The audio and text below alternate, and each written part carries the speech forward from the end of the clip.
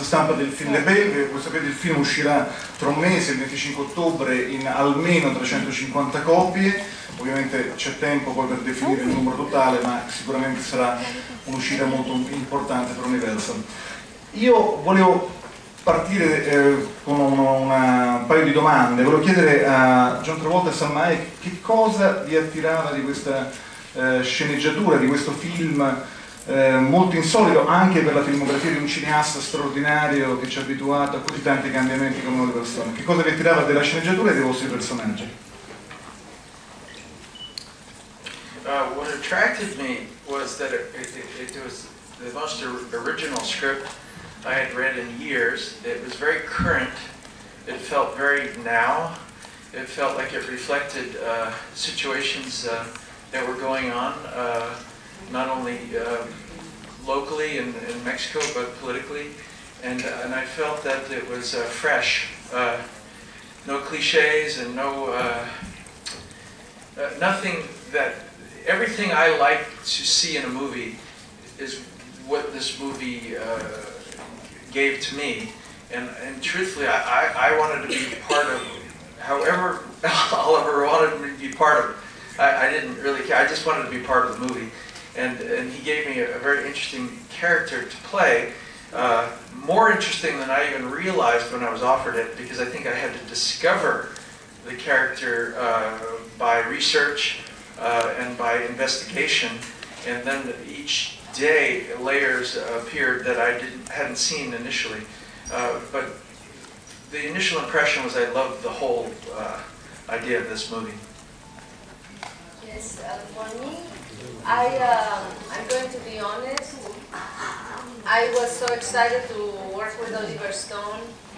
If it had been a tree that I was playing, I could have taken it, but when I got the script, I was so surprised that not only I got to work with Oliver Stone, but then on top of it I had such a great character to play, and so it was unbelievable for me.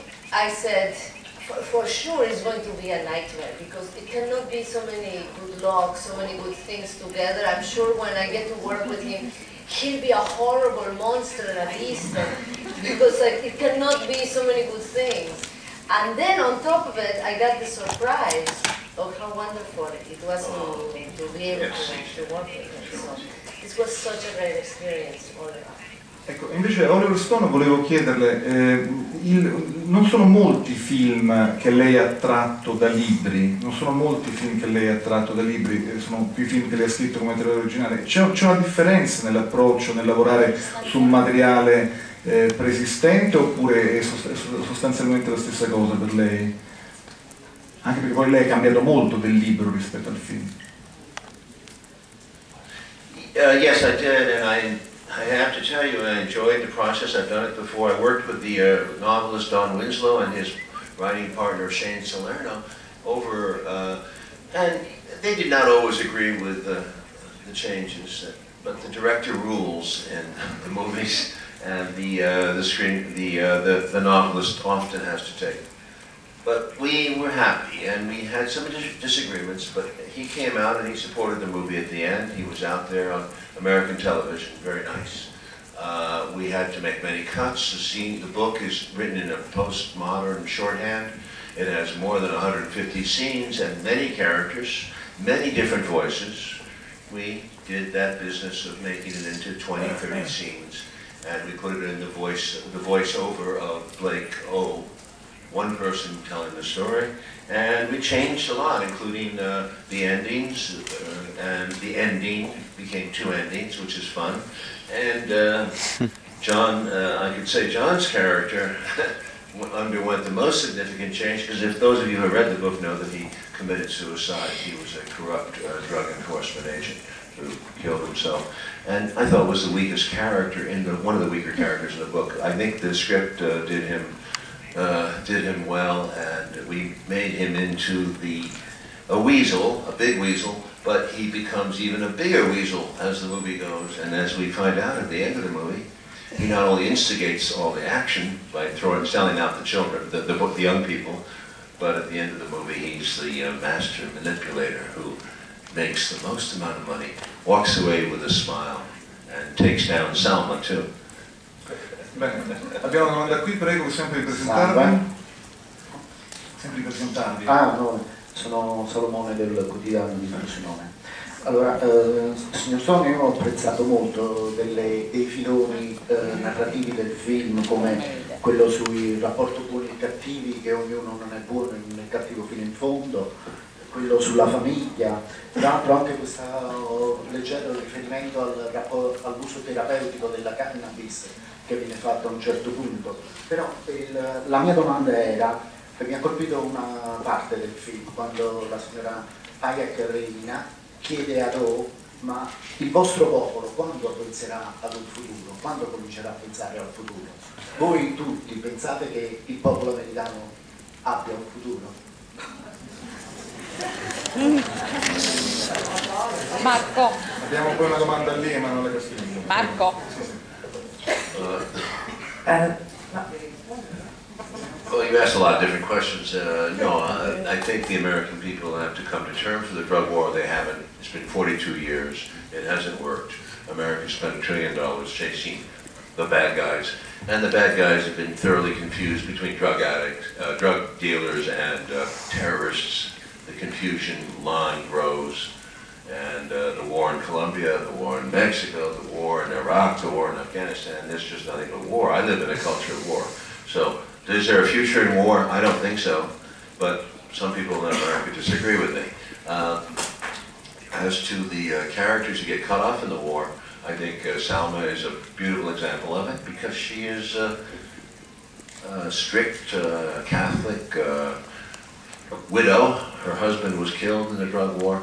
She's not a natural-born gangster, but she becomes one in the course of her life because she has to in order to save her children from being killed, more children being killed. And she ultimately becomes very vulnerable in this war because she loses her standing by trying to protect her rich, spoiled daughter in the United States.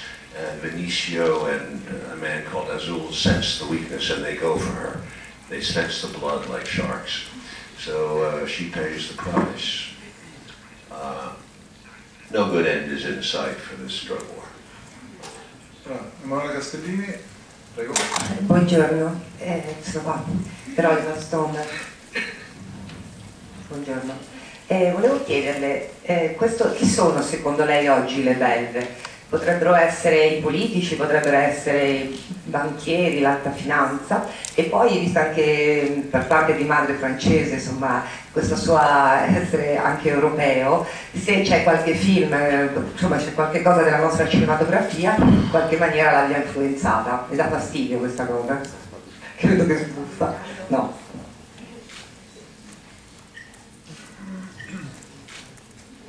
European cinematography? Is that what you said?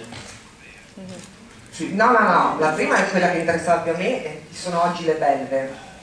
Se sono i politici, secondo lei potrebbero essere, o anche l'alta finanza, non so, la sua risposta. Right. Well, in the movie it's called Savages by Don Winslow, that's his title. And I think he's definitely referencing the 6 characters that we are studying in the movie, all of whom in some way or another become savage. Blake Lively, who's a beach bunny who thinks she can live very nicely with 2 boys, is by the end of the movie shooting Benicio del Toro in the groin with a pistol. She's crossed over. Aaron Johnson is a young man who's spiritual and he's a botanist, a scientist. He's growing marijuana as a healing herb to help people. It's very effective in medical relief and in pain. And he does good with the money in Asia and Africa, and he is forced to deal with the cartel, and it becomes a business, and as a result, O is kidnapped. He has to become a willing participant in a murder of a false herring. He kills Alex Epidemion Bashir. He burns a man to death, which O sees. So this is a defeat of everything that these young people stood for. This is a savage in these good people. The savage in John, perhaps he should talk about that himself. I love the way John plays off of every single person. He talks a certain way to his child, he talks a certain way to the young people, and he talks a certain way to Benicio when he comes to kill him. Everyone plays a moral game. Their morality stretches as far as their appetite allows them to. It's about survival. And you should talk about your own character. And regarding the cinematography, I actually thought that was an interesting question, because Oliver had noticed in the last 40 years that the cinematography had gotten very dark and almost where you don't see anyone anymore.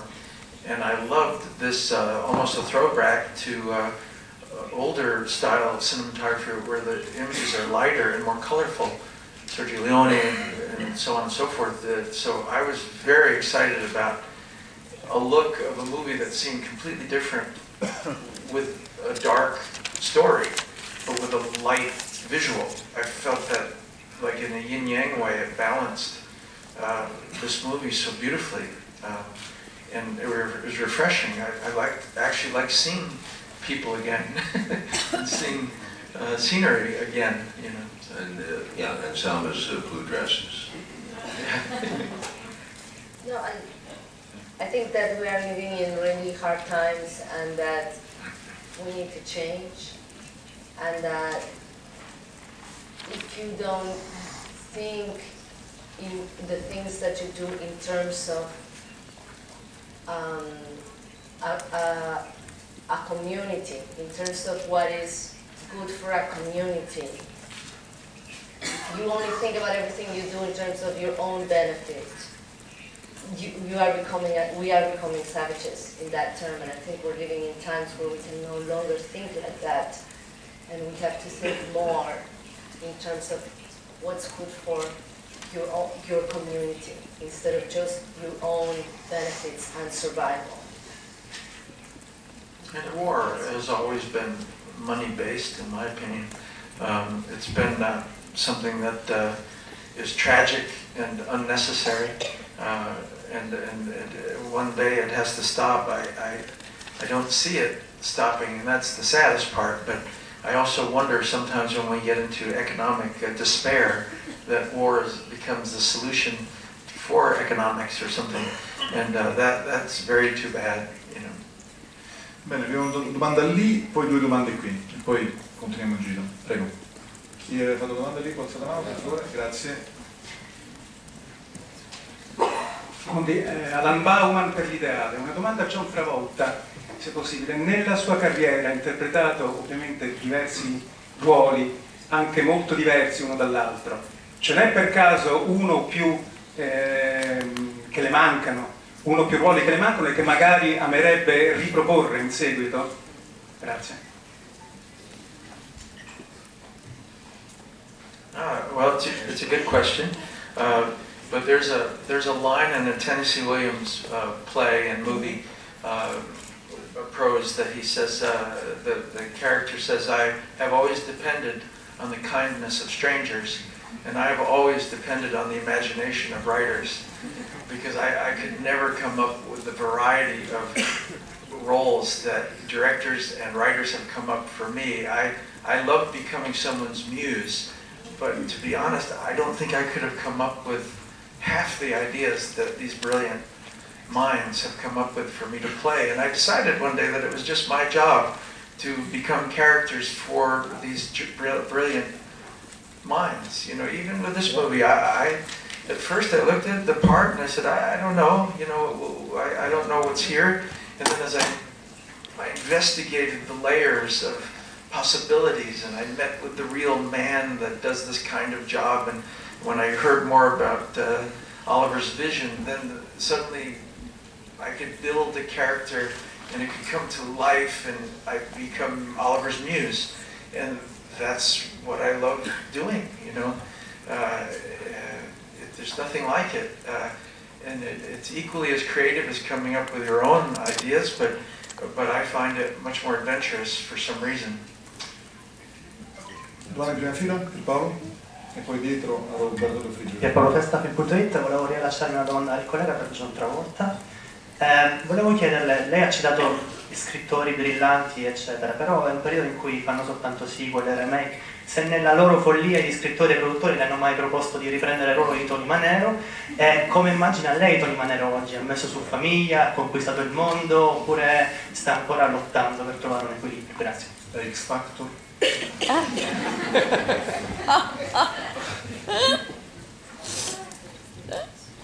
Well, I'm not a big fan of sequels for the very simple reason that I love new ideas and I love new creations.